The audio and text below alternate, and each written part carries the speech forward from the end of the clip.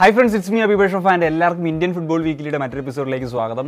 ഏതായാലും നമ്മൾ കഴിഞ്ഞ ഒരാഴ്ച ഇന്ത്യൻ ഫുട്ബോൾ വീക്കിലി ചെയ്തിരുന്നത് ഞായറാഴ്ചയാണ്. എന്നാൽ ഇനി മുതൽ നമ്മുടെ ഈ ഒരു വീഡിയോ വരാൻ പോകുന്നത് തിങ്കളാഴ്ചകളായിരിക്കും. കാരണം തിങ്കൾ ചൊവ്വ ദിവസങ്ങളിലായിരിക്കും ഇനി മുതൽ ISL റെസ്റ്റ് ഡേയ്സ്. അപ്പോൾ അതനുസരിച്ചായിരിക്കും ഈ വീഡിയോയിൽ ഇടുന്നത്. ഏതായാലും കഴിഞ്ഞ ഒരാഴ്ച ഏറ്റവും കൂടുതൽ ഡ്രോ വന്ന ഒരു ആഴ്ചയാണ്. കാരണം 8 മത്സരങ്ങൾ നടന്നതിൽ 4 മത്സരങ്ങളും ഡ്രോ ആയിരുന്നു. നമുക്ക് റിസൾട്ടുകൾ ആദ്യം തന്നെ നോക്കാം.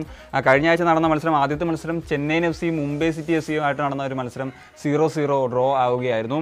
അത് കഴിഞ്ഞ് നിലവിലെ ചാമ്പ്യന്മാരായിട്ടുള്ള ബംഗളൂരു FCയും FC ഗോവയുമായിട്ട് തമ്മിൽ നടന്നിട്ടുള്ളൊരു മത്സരമാണ്. ആ ഒരു മത്സരം 1-1 ഡ്രോ ആവുകയായിരുന്നു. അത് കഴിഞ്ഞ് ജംഷഡ്പൂർ FCയും ഹൈദരാബാദ് FC ആയിട്ട് നടന്നൊരു മത്സരമാണ്. ആ ഒരു മത്സരത്തിൽ ജംഷഡ്പൂർ 3-1 എന്ന് പറയുന്നൊരു സ്കോറിലാണ് വിജയിച്ചത്. അത് കഴിഞ്ഞ് നടന്ന മത്സരം ചെന്നൈയിൻ FCയും ATK ആയിട്ട് നടന്നൊരു മത്സരമാണ്. മുൻ ചാമ്പ്യന്മാരാണ്, 2 തവണ ISL ചാമ്പ്യന്മാരായാണ് ഇരു ടീമുകളും. ഈ ഒരു മത്സരത്തിൽ ATK 1-0 എന്ന് പറയുന്നൊരു സ്കോറിലാണ് വിജയിച്ചത്. അത് കഴിഞ്ഞ് മുംബൈ സിറ്റി FCയും ഒഡീഷ FCയും ആയിട്ട് നടന്നൊരു മത്സരമാണ്. ആ ഒരു മത്സരത്തിൽ ഒഡീഷ FC 4-2 എന്ന് പറയുന്ന സ്കോറിൽ വിജയിച്ച് ISLലേക്ക് തിരിച്ചു വന്നിരിക്കുകയാണ്. അവരുടെ ആദ്യ വിജയം കൂടിയാണ് ഇത്. ഇനി north east United versus FC Goa മത്സരമായിരുന്നു. ആ ഒരു മത്സരം 2-2 ഡ്രോ ആവുകയായിരുന്നു. അത് കഴിഞ്ഞ് കേരള ബ്ലാസ്റ്റേഴ്സും ഹൈദരാബാദ് FC ആയിട്ടുള്ളൊരു മത്സരമായിരുന്നു. ആ ഒരു മത്സരത്തിൽ നമുക്കറിയാം കേരള ബ്ലാസ്റ്റേഴ്സ് ഒരു ഗോളിന് മുന്നിൽ നിന്നിട്ട് പുറകിൽ പോയ 2-1 ഹൈദരാബാദ് FC വിജയിച്ചിട്ടുള്ളൊരു മത്സരമാണ്. ഹൈദരാബാദിൻ്റെ ഈ ഒരു സീസണിലെ ആദ്യത്തെ വിജയം കൂടിയാണ്. ഏറ്റവും അവസാനമായിട്ട് നടന്നത് ബംഗളൂരു FCയും ജംഷഡ്പൂർ FC ആയിട്ട് നടന്നൊരു മത്സരമാണ്. ആ ഒരു മത്സരം 0-0 ഡ്രോ ആവുകയായിരുന്നു. ഏതായാലും നമുക്ക് ആദ്യത്തെ 3 മത്സരങ്ങൾ എല്ലാ ടീമുകളും പൂർത്തിയാക്കിയപ്പോൾ ഇപ്പോഴത്തെ ഒരു പോയിന്റ് നില എങ്ങനെയാണ്, പോയിന്റ് ടേബിൾ എങ്ങനെയാണെന്ന് നോക്കാം. ഒന്നാം സ്ഥാനത്തുള്ളത് ജംഷഡ്പൂരാണ്. 3 മത്സരങ്ങളിൽ നിന്ന് 7 പോയിന്റോടെ അവർ ഒറ്റയ്ക്ക് തന്നെ ഒന്നാമത് നിൽക്കുകയാണ്. കാരണം രണ്ടാം സ്ഥാനത്തുള്ള ATKക്ക് 3 മത്സരങ്ങളിൽ നിന്ന് 6 പോയിന്റുകളാണുള്ളത്. അത് കഴിഞ്ഞ് 3-ാം സ്ഥാനത്തുള്ള FC ഗോവയ്ക്ക്, 4-ാം സ്ഥാനത്തുള്ള നോർത്ത് ഈസ്റ്റ് യുണൈറ്റഡിന് 3 മത്സരങ്ങളിൽ നിന്ന് 5 പോയിന്റുകളാണുള്ളത്. 5-ാം സ്ഥാനത്തുള്ള മുംബൈ സിറ്റി FCക്ക് 3 മത്സരങ്ങളിൽ നിന്ന് 4 പോയിന്റുമാണുള്ളത്. അതേപോലെ Odisha FC, Bengaluru FC, Kerala Blasters, Hyderabad FC എന്നീ ടീമുകൾ 3 മത്സരങ്ങൾ കളിച്ച് 3 പോയിന്റോടെ യഥാക്രമം ഇങ്ങനെ നിൽക്കുകയാണ്. ഏറ്റവും അവസാനമുള്ള ടീം എന്ന് പറഞ്ഞാൽ ചെന്നൈയിൻ FC ആണ്. 3 മത്സരങ്ങൾ കളിച്ച് 1 പോയിന്റ് മാത്രമാണുള്ളത്. അപ്പം പോയിന്റ് നില നോക്കുമ്പോൾ നമുക്ക് മനസ്സിലാവും, നമ്മൾ ഡൗൺ സൗത്ത് എന്നൊക്കെ കളിയാക്കി പറയുന്നത് പോലെ, ഈ നമ്മൾ കളിയാക്കി പറയുന്നത് നോർത്തിലുള്ളവർ പറയുന്നതാണ്. അപ്പം ആ ഒരു അവസ്ഥയാണ്. അപ്പം പോയിന്റ് ടേബിൾ നോക്കിക്കഴിഞ്ഞാൽ ഏറ്റവും അവസാനം ചെന്നൈ, അതിന് മുകളിൽ ഹൈദരാബാദ്, അതിന് മുകളിൽ കേരള ബ്ലാസ്റ്റേഴ്സ്, അതിന് മുകളിൽ ബംഗളൂരു FC ഇങ്ങനെ നിൽക്കുകയാണ്. ഏതായാലും ഈ ഒരു സീസണിലെ ഇതേവരെ ഒരു വിൻലെസ് റൺ നടത്തുന്നത്, 3 മത്സരങ്ങൾ കളിച്ച് ഒറ്റ വിജയം പോലും നേടാനാവാതെ മുന്നേറുന്ന ടീം എന്ന് പറഞ്ഞാൽ കഴിഞ്ഞ 2 തവണ ചാമ്പ്യന്മാരായ ടീമുകളാണ്. അതായത് കഴിഞ്ഞ വട്ടത്തെ ചാമ്പ്യന്മാരായിട്ടുള്ള ബംഗളൂരു FCയും അതിന് മുമ്പ് ചാമ്പ്യന്മാരായിട്ടുള്ള ചെന്നൈയിൻ FCയുമാണ്. ഇവരെ പരാജയപ്പെടാത്തവരുടെ ടീം എടുക്കുമ്പോഴും ആദ്യത്തെ പേര് ബംഗളൂരു FC ആണ്. കാരണം കളിച്ച 3 മത്സരങ്ങൾ ഡ്രോ ആവുമായിരുന്നു. പിന്നെയുള്ള ടീം ജംഷഡ്പൂർ FC ആണ്. അതേപോലെ FC Goa, north east United എന്നീ ടീമുകളും ഇതേവരെ പരാജയപ്പെട്ടിട്ടില്ല. ഏതായാലും ഗോൾഡൻ ബൂട്ട് റേസ് ഇപ്പം തന്നെ തുടങ്ങിക്കഴിഞ്ഞു. 3 മത്സരങ്ങളിൽ നിന്ന് 3 ഗോളുകളായിട്ട് ഡേവിഡ് വില്യംസ് ATKയുടെ താരമാണ്. അതുപോലെ അരഡൈൻ സെന്റാനോ ഒഡീഷ FCയുടെ താരമാണ്. ഈ താരങ്ങൾ കുതിപ്പ് തുടങ്ങിക്കഴിഞ്ഞു. അതിലും ഇന്ത്യൻ ടോപ്പ് സ്കോറർമാരിൽ റെഡീം ലാങ് ആണുള്ളത്. 3 മത്സരങ്ങളിൽ നിന്ന് 2 ഗോളുകളാണ് അടിച്ചിരിക്കുന്നത്. എന്നാൽ അസിസ്റ്റിൻ്റെ കാര്യം വരുമ്പോഴത്തേക്കും ഇന്ത്യൻ താരങ്ങൾക്ക് ഒരു മേധാവിത്വമുണ്ട്. കാരണം 1-ാം സ്ഥാനത്തുള്ളത് ജെറി മാവിൻ തങ്കയാണ്. 3 മത്സരങ്ങളിൽ നിന്ന് 3 അസിസ്റ്റ് ഓൾറെഡി കൊടുത്തു കഴിഞ്ഞു. താഴെയുള്ള താരങ്ങൾ എന്ന് പറഞ്ഞു കഴിഞ്ഞാൽ ബ്രണ്ടൻ ഫെർണാണ്ടസ് 3 മത്സരങ്ങളിൽ നിന്ന് 2 അസിസ്റ്റുകൾ. അതുപോലെ പ്രബീർ ദാസും 3 മത്സരങ്ങളിൽ നിന്ന് 2 അസിസ്റ്റ് ആയി കഴിഞ്ഞു. ഇനി ക്ലീൻ ഷീറ്റുകളുടെ കാര്യം എടുക്കുമ്പോഴത്തേക്കും അമരീന്ദർ സിംഗ്, ഗുർപ്രീത് സിംഗ് സന്ധു, അതുപോലെ തന്നെ അരിന്ദം ഭട്ടാചാര്യ എന്നീ താരങ്ങൾക്ക് 2 ക്ലീൻ ഷീറ്റുകൾ നിലവിലായി കഴിഞ്ഞു. ഏതായാലും നേരത്തെ പറഞ്ഞ പോലെ ഇനി തിങ്കൾ ചൊവ്വ ദിവസങ്ങളിൽ കളികൾ ഉണ്ടാവില്ല. ഇനി നടക്കാൻ പോകുന്ന മത്സരം ബുധനാഴ്ചയാണ്. നമുക്ക് അടുത്ത ആഴ്ചയിലെ മത്സരങ്ങൾ ഏതൊക്കെയാണെന്നൊന്ന് നോക്കാം. ആദ്യത്തെ മത്സരം ഹൈദരാബാദ് FCയും നോർത്ത് ഈസ്റ്റ് യുണൈറ്റഡും തമ്മിലുള്ള ഒരു മത്സരമാണ്. അത് കഴിഞ്ഞ് മുംബൈ സിറ്റി FCയും FC ഗോവയുമായിട്ടുള്ളതാണ് അതിൻ്റെ അടുത്ത ദിവസം. അതായത് 7-ാം തീയതി നടക്കാൻ പോകുന്ന മത്സരം. 8-ാം തീയതി കേരള ബ്ലാസ്റ്റേഴ്സും ഒഡീഷ FCയും തമ്മിലുള്ളൊരു മത്സരമാണ്. ഒഡീഷ FC ISLലേക്ക് ഒരു ജയത്തോടെ തിരിച്ചു വന്ന ടീമാണ്. എന്നാൽ കേരള ബ്ലാസ്റ്റേഴ്സ് വിജയവഴിയിലേക്ക് തിരിച്ചു വരാൻ ശ്രമിച്ചുകൊണ്ടിരിക്കുന്ന ഒരു ടീമാണ്. ഏതായാലും അത് കണ്ടറിയാം. ഏതായാലും ATK അത് ജംഷഡ്പൂർ FC ആയിട്ടുള്ളൊരു മത്സരമാണ്. അടുത്ത 9-ാം തീയതി നടക്കാൻ പോകുന്നൊരു മത്സരം. തീർച്ചയായിട്ടും വളരെ വാശിയേറെ മത്സരമാണ്. 2 ടീമുകളും വളരെ ശക്തമായിട്ടുള്ള ടീമാണ്. അതേപോലെ ബംഗളൂരു FCയും ചെന്നൈയിൻ FC മത്സരമാണ് അതിൻ്റെ ഈ ഒരു ഫിക്ചറിൽ അവസാനത്തെ മത്സരം. അത് കഴിഞ്ഞിട്ട് ഒരു വലിയ ഗ്യാപ്പാണ്. അതായത് 2 ആഴ്ചത്തോളം ഗ്യാപ്പ് വരും, 13 ദിവസത്തെ ഗ്യാപ്പ് വരും. അത് ഇൻ്റർനാഷണൽ ബ്രേക്കാണ്. അതായത് നമ്മുടെ ഫിഫ ക്വാളിഫയേഴ്സ് മത്സരങ്ങൾ 2 മത്സരങ്ങൾ ഇന്ത്യക്ക് കളിക്കാറുണ്ട്. അതുകൊണ്ടാണ് ഈ ഒരു വലിയ ബ്രേക്ക് വരുന്നത്. അതിനുശേഷം ആണ് പിന്നെ 23-ാം തീയതി November 23-നാണ് Kerala Blasters Bengaluru FC മത്സരത്തോടു കൂടിയാണ് ഈ ഒരു വീണ്ടും സ്റ്റാർട്ട് ചെയ്യുന്നത്. ബംഗളൂരുവിൽ വെച്ചിട്ടാണ് ഈ ഒരു മത്സരം നടക്കാൻ പോകുന്നത്. ഏതായാലും അടുത്ത ആഴ്ചത്തെ ഏറ്റവും എക്സൈറ്റ് ചെയ്യുന്ന മത്സരം എന്ന് പറഞ്ഞാൽ തീർച്ചയായിട്ടും Odisha FC versus Kerala Blasters of course ഒരു എക്സൈറ്റ് ചെയ്യുന്ന മത്സരമാണ്.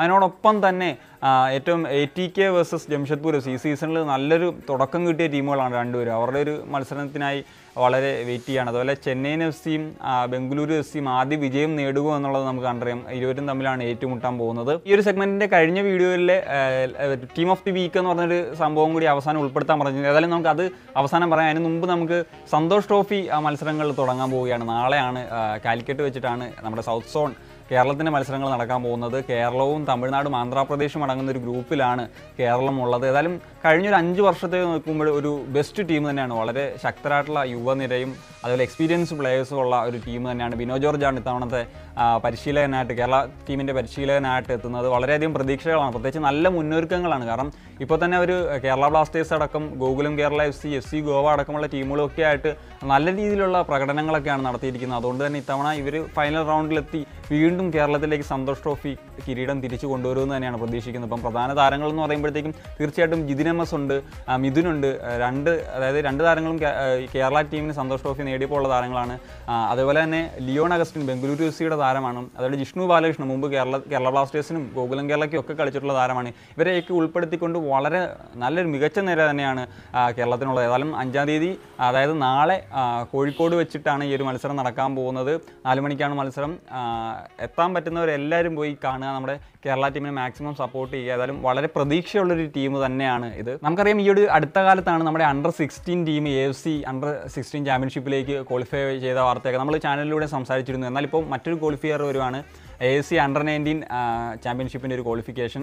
ഗ്രൂപ്പ് F-ൽ കുറച്ച് ഒരു എന്താ പറയുക ശക്തമായിട്ടുള്ള ഗ്രൂപ്പാണ്. കാരണം സൗദി അറേബ്യ, ഉസ്ബെക്കിസ്ഥാൻ പോലുള്ള ശക്തരായിട്ടുള്ള ടീമും അതിൽ അഫ്ഗാനിസ്ഥാനും ഉണ്ട്. 3 ടീമുകളും ചില്ലറക്കാരല്ല. പ്രത്യേകിച്ച് ഉസ്ബെക്കിസ്ഥാനും സൗദി അറേബ്യ ആയിട്ടുള്ള മത്സരങ്ങൾ കുറച്ച് കടികട്ടിയാകും, അത് ഉറപ്പാണ്. സൗദി അറേബ്യയിൽ വെച്ചിട്ടാണ് ഈ ഒരു ക്വാളിഫയർ മത്സരങ്ങൾ നടക്കുന്നത്. 11 ഗ്രൂപ്പുകളായിട്ട് 46ഓളം ടീമുകളാണ് ഈ ഒരു ക്വാളിഫിക്കേഷനിൽ പങ്കെടുക്കുന്നത്. 16 ടീമുകൾക്ക് മാത്രമാണ് ക്വാളിഫിക്കേഷൻ ലഭിക്കുക. ഓരോ group ചാമ്പ്യന്മാർക്ക് direct qualification, best 5 second place എത്തുന്ന ടീമുകൾക്കുമാണ് ക്വാളിഫിക്കേഷൻ ലഭിക്കുക. ഏതായാലും ഫ്ലോയിഡ് വിൻഡോയിലും ഈ ടീമിലും കുറച്ച് ആരാധകർ അത്ര തൃപ്തരല്ല. പ്രത്യേകിച്ച് ഫ്ലോയിഡ് വിൻഡോയിലാണ് ആളുകൾക്ക് ഇപ്പം സാഫ് ഒക്കെ നേടിയെങ്കിൽ പോലും അത്ര കണ്ട് ഒരു അഭിപ്രായമില്ല. ഏതായാലും ഈ ഒരു ടൂർണമെൻറ്റ് ഈ ഒരു ക്വാളിഫിക്കേഷൻ നേടുവാണെങ്കിൽ അദ്ദേഹം അദ്ദേഹത്തിനോടുള്ള ഒരു പ്രതിഷേധവും കാര്യങ്ങളും ഒക്കെ മാറ്റിമറിക്കട്ടെ, അങ്ങനെ ഒരു പെർഫോമൻസ് നടത്തട്ടെ. ഏതായാലും ടീമിലെ പ്രധാനപ്പെട്ട താരങ്ങൾ ജിക്സൺ സിംഗ് ഉണ്ട്, കേരള ബ്ലാസ്റ്റേഴ്സിൻ്റെ താരമാണ്. അതുപോലെ ജംഷഡ്പൂരിൽ നിന്ന് നീരജ് ഉണ്ട്. അതേപോലെ അമർജിത്ത് പരിക്കുമാറി തിരിച്ചു വരുമെന്നാണ് പ്രതീക്ഷിക്കുന്നത്. എന്താകും എന്നുള്ളത് അറിയത്തില്ല, വരുമെന്ന് തന്നെയാണ് പ്രതീക്ഷിക്കുന്നത്. അതിനോടൊപ്പം നരേന്ദ്രൻ ഗെഹ്ലോട്ട്, ജിതേന്ദ്ര സിംഗ് എന്നീ താരങ്ങളുണ്ട്. അതുപോലെ ബംഗളൂരു FC-യുടെ പ്രഭുക്ഷൻ ഗില്ലുണ്ട്. ഏതായാലും വളരെ എക്സൈറ്റ് ചെയ്യിക്കുന്ന ഒരു ടീം തന്നെയാണ്. പക്ഷേ അവരുടെ റീസെൻറ്റ് റിസൾട്ട് സാഫിലൊരു കിരീടം നേടിയെങ്കിലും ഫ്ലോയിഡ് വിൻഡോയുടെ അണ്ടറിൽ അത്ര ഒരു നല്ല പ്രകടനമല്ല നടത്തിയത്. അണ്ടർ-16 ഒരു പ്രകടനം എന്തായാലും പ്രതീക്ഷിക്കുന്നില്ലെങ്കിലും ക്വാളിഫിക്കേഷൻ ലഭിക്കട്ടെ എന്ന് ആത്മാർത്ഥമായിട്ട് തന്നെ ആഗ്രഹിക്കുകയാണ്. ഏതായാലും നമുക്ക് ഈ ഒരു ആഴ്ചയിലെ ബെസ്റ്റ് 11 ISL ബെസ്റ്റ് 11 ഏതാണെന്നുള്ളത് നോക്കാം. ഗോൾ കീപ്പറായിട്ട് ഞാൻ ഈ ഒരു ടീമിൽ ഉൾപ്പെടുത്തുന്നത് സുബ്രതോ പോളിനെയാണ്. പ്രത്യേകിച്ച് ലാസ്റ്റ് മാച്ചിൽ ഒരു ഔട്ട്സ്റ്റാൻഡിങ് പെർഫോമൻസ് ആയിരുന്നു. എത്ര അടിപൊളി സേവുകളാണ് നടത്തിയത്. അതേപോലെ സെൻറ്റർ ബാക്കിലേക്ക് വരുമ്പോഴത്തേക്കും ബംഗളൂരു FC-യുടെ താരം ജുവാനാൻ നല്ല പെർഫോമൻസ് ആയിരുന്നു കഴിഞ്ഞ മാച്ചിൽ നടത്തിയത്. അതുപോലെ ജംഷഡ്പൂർ FC-യുടെ തിരി നല്ലൊരു പ്രകടനം. അദ്ദേഹം നമുക്കറിയാം എല്ലാ കളികളും വളരെ കൺസിസ്റ്റൻ്റ് ആയിട്ട് കളിക്കുന്ന ഒരു താരമാണ്. ഇനി വിങ് ബാക്കുകളിലേക്ക് വരുമ്പോഴത്തേക്കും തീർച്ചയായിട്ടും ഉൾപ്പെടുത്തുന്നത് പ്രബീർ ദാസിനെയും അതുപോലെ സെർട്ടൻ ഫെർണാണ്ടസ് എന്നീ താരങ്ങളെയാണ്. വളരെ നല്ല ഔട്ട്സ്റ്റാൻഡിങ് പെർഫോമൻസ് തന്നെയാണ് ഇവർ നടത്തുന്നത്. ഇനി നമുക്ക് ഒരു ഡിഫൻസീവ് മിഡ്ഫീൽഡർ എന്ന് പറയാം. തീർച്ചയായിട്ടും അഹമ്മദ് യാഹു കഴിഞ്ഞ മത്സരത്തിൽ തിരിച്ചെത്തി ഒരു അടിപൊളി പ്രകടനം തന്നെയാണ് നടത്തുന്നത്. അതുപോലെ അറ്റാക്കിംഗ് മിഡ്ഫീൽഡർ എന്ന് പറയുന്ന റോൾ പിറ്റി, അറിയാം ജംഷഡ്പൂരിൽ 38 വയസ്സുള്ളൊരു താരമാണ്. പക്ഷേ അദ്ദേഹത്തിൻ്റെ ഒരു കളി കണ്ടാൽ നമുക്ക് തോന്നത്തില്ല, എത്ര മനോഹരമായിട്ടാണ് അദ്ദേഹം കളിക്കുന്നത്. പ്രത്യേകിച്ച് ലാസ്റ്റ് മാച്ചൊക്കെ കണ്ടവർക്ക് അറിയാം, ഒരു ഔട്ട്സ്റ്റാൻഡിംഗ് പെർഫോമൻസ് ആയിരുന്നു. ഇനി നമുക്ക് വിങ്ങേഴ്സിലേക്ക് വരുമ്പോഴത്തേക്കും റെഡീം ലാങ് ആൻഡ് ജെറി മാവിങ് തങ്കയാണ്. രണ്ടുപേരും നല്ല പ്രകടനമാണ്. ജെറി ഇപ്പം നിലവിൽ ISL ടോപ്പ് അസിസ്റ്ററുടെ ലിസ്റ്റിൽ ഒന്നാമതാണ്. അതായത് redeem Lang top Indian top സ്കോററാണ്, goal സ്കോററാണ്.